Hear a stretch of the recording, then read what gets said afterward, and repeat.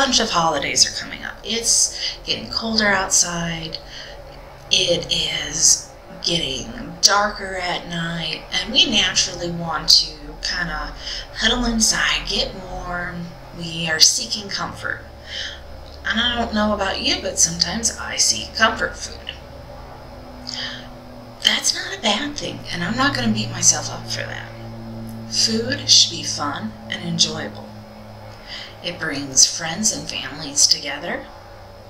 And during COVID, I don't know about you, but I really missed being able to go out and have a meal with a friend or with my family. I refuse to count calories anymore because if you do a lot of research about calories, they really don't know exactly, technically, how many calories are in one thing or another. Don't even get me started on that soapbox. What I'm doing, though, is I'm listening to my body. I'm letting my body tell me when it's hungry and when it's full.